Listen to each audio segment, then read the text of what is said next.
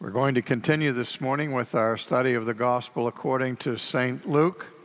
We're still in the 4th chapter, and I will be reading verses 31 through verse 37.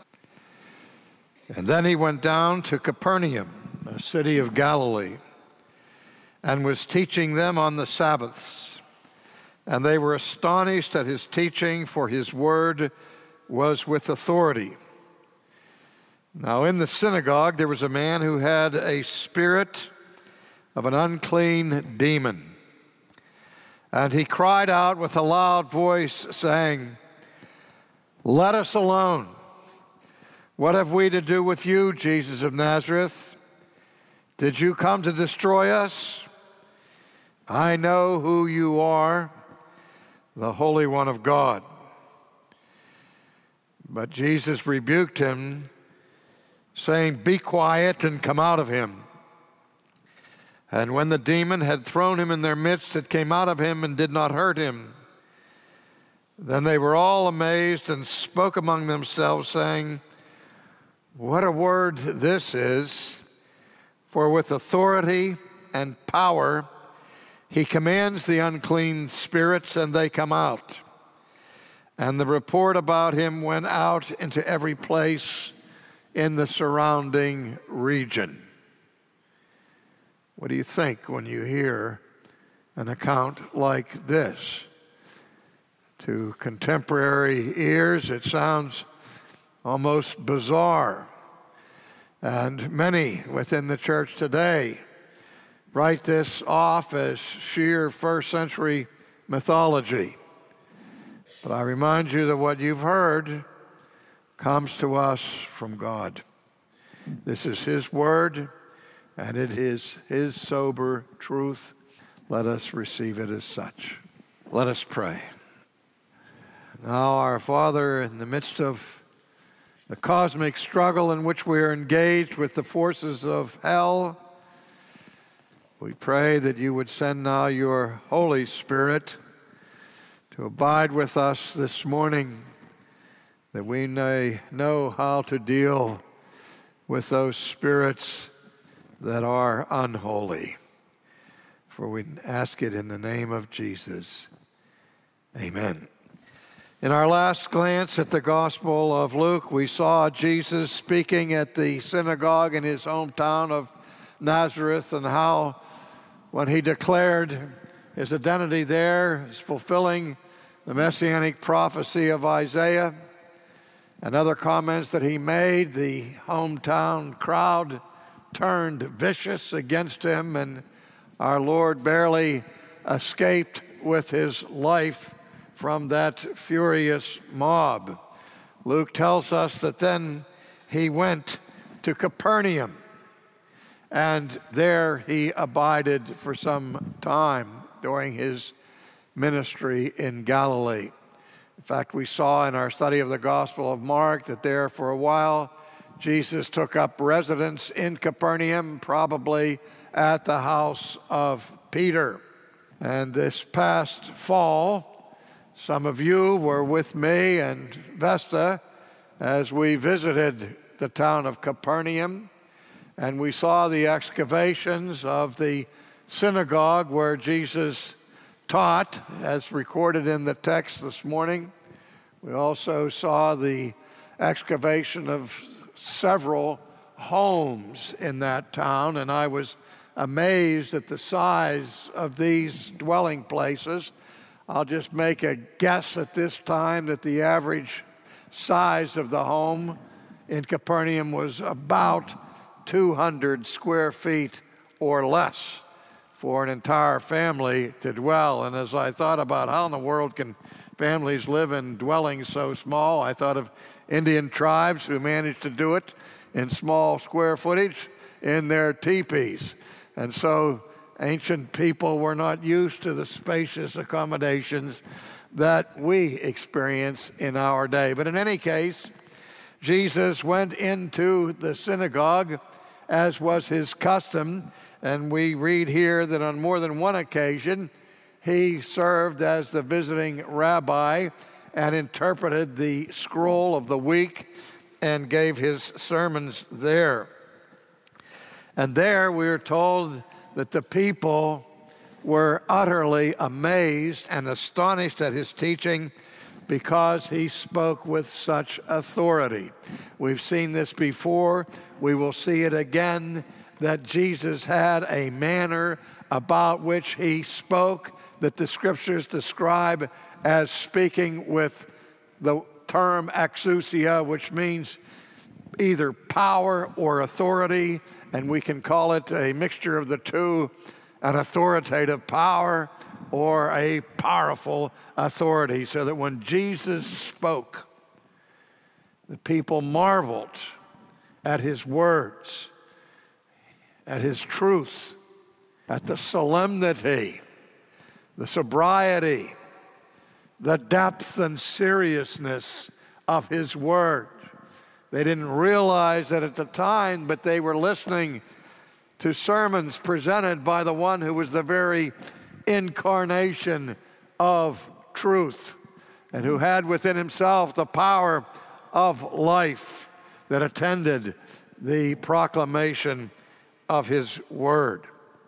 And so when Jesus spoke, there was a moment of crisis for everyone in the room as they would feel the thunderous weight of the message that he would give. And on this occasion, as Jesus was preaching, in the midst of his message, he was rudely interrupted by the cry of a demon. The text tells us that this translation omits the first word that the demon spoke was a word that went something like this. As Jesus was speaking, the demon cries out saying, "Ha!" That was the first word, like, "Ha! What's this?" It was a brief word of mockery and sneering at the teaching of Jesus. Now let me pause for just a second before we continue with the narrative here. As I said beforehand, that this text presents matters that seem somewhat bizarre and strange to our ears in this day and age. The German theologian, New Testament scholar Rudolf Bultmann said, "No one can avail themselves of electricity, radios, televisions, and modern antibiotics and still believe in a world inhabited by angels and demons, where there is a realm beneath the earth and above the earth and this supernatural realm, that those days have gone. And if we are to gain anything of meaning from the New Testament, we must first subject the scriptures to a rigorous process of demythologizing in order to try to find some kernel of religious or existential truth that is left after we do our task of reconstruction. I can remember as a graduate student in the university in Holland that our professor, Dr. G.C. Berkhauer, once made the comment in a lecture that there cannot be any theology without demonology. The New Testament so clearly propounds the idea of the reality of the demonic world and of the angelic world, supernatural beings who are usually invisible to our gaze, but nevertheless are real and powerful. I've mentioned to you before that the New Testament speaks more often about angels than it does about love or even of sin. That is, the word angelos, the Greek word for angel, appears more frequently by a large measure than the word for love, than the word for sin. So, like it or not, this faith that we embrace has within it a commitment to this supernatural realm, the angelic realm, where all of the angels are not good and righteous, but also includes those that are fallen and that are of the minions of Satan. I also recall in the decade of the 60s, the most remarkable phenomenon in the life of the American church was the rapid and surprising spread of the charismatic movement coming out of Pentecostal churches and making its way through every major denomination. The Lutherans, the Presbyterians, the Methodists, the Episcopalians, even the Roman Catholic Communion had an experience of this Pentecostal revival that had begun at the Azusa Street Mission in Los Angeles early in the 20th century, but for the first half of the century was pretty much restricted to, as I say, Pentecostal and Church of God denominations. But then it burst out and went through all the different denominations.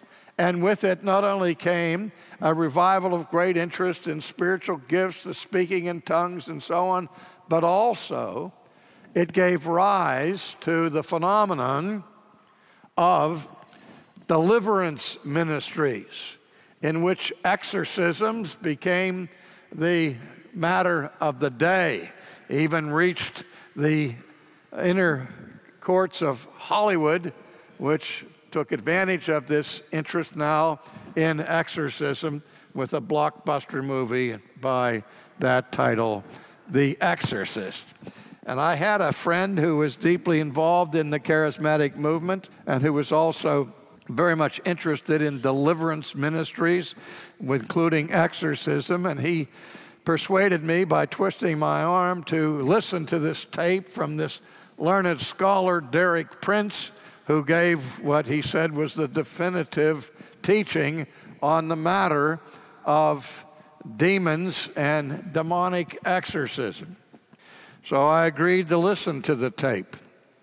And at the beginning of the tape, I was struck by the careful work that Prince had given to New Testament exegesis.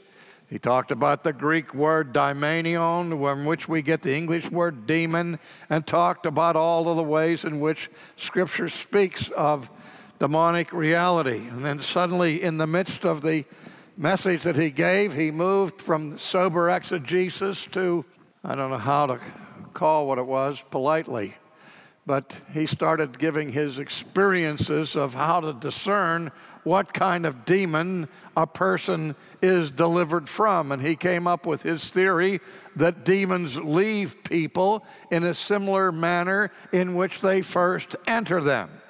And he said, for example, if a person is delivered from the demon of smoking, you know the demon has gone when a person utters a sigh. It's just like exhaling. And so that's how the demon leaves. If you have the demon of alcohol, you drank it in the first place and you want to get rid of it, the demon leaves by virtue of vomiting. And so he came up with this bizarre set of signs on how to know when a demon was exorcised. And I said, that's enough of that I need to listen to. This stuff is baloney. However, the reality of the demonic world is not baloney. And I want us to understand, too, that when Luke talks about this demonic occurrence where this man is possessed here, that Luke, as a physician, throughout his gospel and through the other gospels as well, a distinction is made between demonic possession and lunacy. So contemporary people who want to say that first century observers just confused demonic possession with insanity. No, the Bible distinguishes between those two and distinguishes between demonic possession and what we would call forms of convulsions or epilepsy.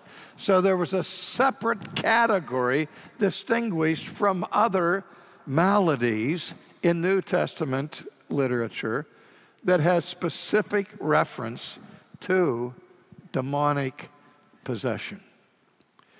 Now, I don't think there's ever been a period in human history when the demonic world was more actively at work and more furiously engaged against the kingdom of God than in the first century, because the Son of God was walking on the earth and all the power of hell was unleashed against him.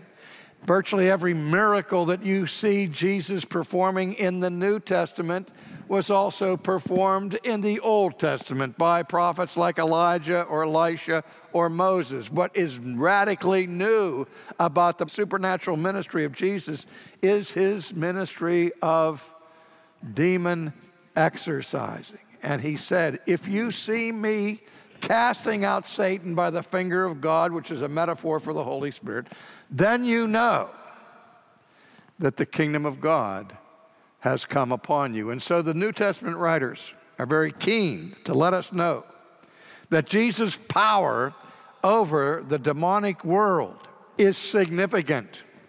It is a sign of his own supernatural origin and of his own supreme authority, that even the devils of this world tremble at his presence. And so the accounts that we find in Scripture of encounters between Jesus and the demonic realm follow a similar pattern. There's always a protest where the demon complains, Jesus, what are you doing? Let us alone. Don't torment us. What have we to do with you? Did you come to destroy us elsewhere? The question is, have you come to destroy us before the time? The demons knew that their days were numbered. And in the providence of God, that God had established a day when the demons would be wiped out and their power completely removed. But that day had not yet come, and they knew it. One thing I could say for the demons is they had a sound theology. They knew who Jesus was. They knew what the truth was. They knew who God is. As James tells us, that you say you believe in God, that's a big deal. Even the demons believe and tremble. And so that if you say that you believe in God, all that does is qualify you to be a demon, because they know that much theology. And their understanding of the identity of Jesus was also, strangely enough, impeccable. Their problem was not that they didn't know the truth.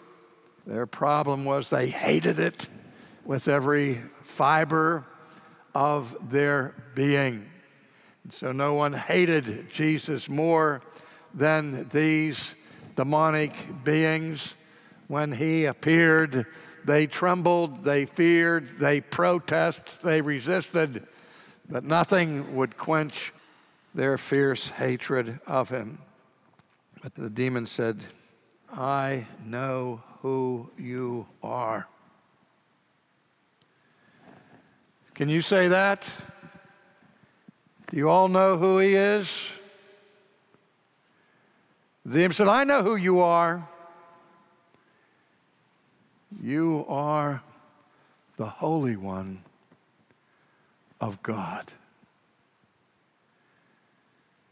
See, nothing recognizes the holy more clearly than the unholy.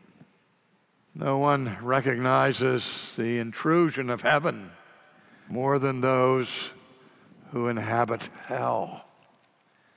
And so here we find the testimony of the devil to the identity of Jesus.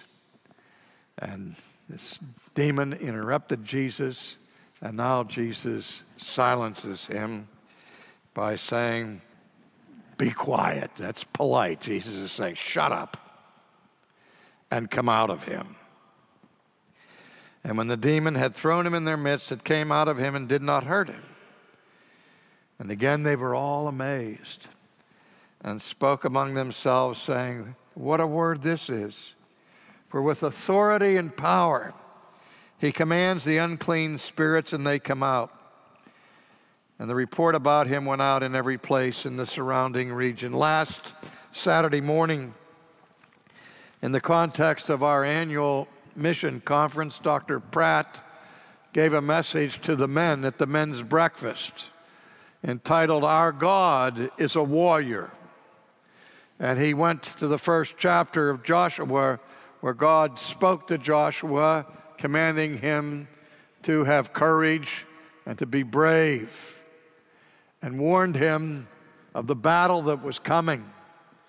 And he went on to say that he promised Joshua that he would be with them in this battle. But Dr. Pratt went on to say that we are called to be engaged in a battle, a fight.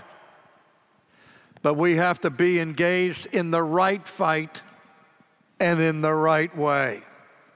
And in that stirring message, he pointed us to Paul's words in Ephesians chapter 6, which I will read for you now briefly. In chapter 6 of Ephesians, verse 10,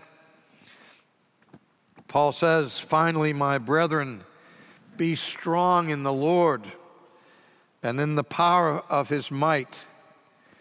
Put on the whole armor of God, that you may be able to stand against the wiles of the devil. For we do not wrestle against flesh and blood, but against principalities, against powers, against the rulers of the darkness of this age, against spiritual wickedness in the heavenly places. Therefore, take up the whole armor of God, that you may be able to withstand in the evil day, and having done all, to stand." What the Apostle Paul ends this epistle with is the same thing he begins it with: the cosmic struggle in the heavens between the victor, the Son of God, who leads captivity captive, over these invisible but powerful forces from hell. Paul said, you need the whole armor of God, because we're in a battle, and it's not with people. The battle that the Christian must endure is a spiritual battle, not just a struggle with their own sinful tendencies, but a war that is cosmic in scope. Paul said, do you realize as a Christian you are engaged in a battle against powers, principalities, cosmic powers, spiritual wickedness in high places? The Bible tells us with respect to world empires that God raises them up and God tears them down. And there is this idea that human empires and states, whole nations, can be demonized so that their political structure and their political actions are really actions that they are carrying on under the influence of the devil. I mentioned before about reading in Holland a documented photograph from the diary of Adolf Hitler, in which he wrote in his own hand, "Today I have entered into a pact with the devil." He wanted a new Reich, a new kingdom, the symbol of which was a crooked cross, the Hakenkreuz. Twisted, distorted, demonic. He and his highest staff members were all involved in Satan worship. Not much different from Stalin, from Idi Amin, and the late Swiss scholar, New Testament scholar and church historian Oscar Kuhlmann said there's an element in biblical truth that is often overlooked, and that is the idea of the influence that these supernatural angelic beings have cosmically. The word in the Greek is cosmic power. And that's our battle. We're fighting against supernatural forces. And we're fighting that battle with supernatural power, with the Holy Spirit and the armor of God. The Question I get all the time about demons is, can a Christian be demon-possessed? I don't think so for a minute. You can be harassed, you can be oppressed, you can be frustrated by the enemy. But where the Spirit of God lives, there is liberty. Satan cannot inhabit the same space as the Holy Spirit, and if you are indwelt by God, the Holy Spirit, Satan can't get in you. He can come up against you. Again, he can harass you, but he cannot possess you. For greater is the power that is in you than is the power that is in the world. Now that's important. It's good news, but it's also bad news for those who want to find excuses for their sinful behavior by simply saying, the devil made me do it. Well, the devil maybe made you do it, but if he did, you're not a believer. If you are a believer, Satan goes around like a roaring lion seeking to devour whom he will, and he is an adversary to be warned of, but at the same time, the other image Scripture gives us is of this roaring lion fleeing with his tail between his legs. For God says, resist him, and he will flee from you. The mission that we have in this church is a mission that is despised by Satan and by the forces of hell. And they will do everything they can to push us out of the battle and onto the sidelines, to paralyze us, to hold us captive, put us into retreat. But we are called to pursue this battle until every inch of real estate on this planet confesses Christ as Lord and Savior.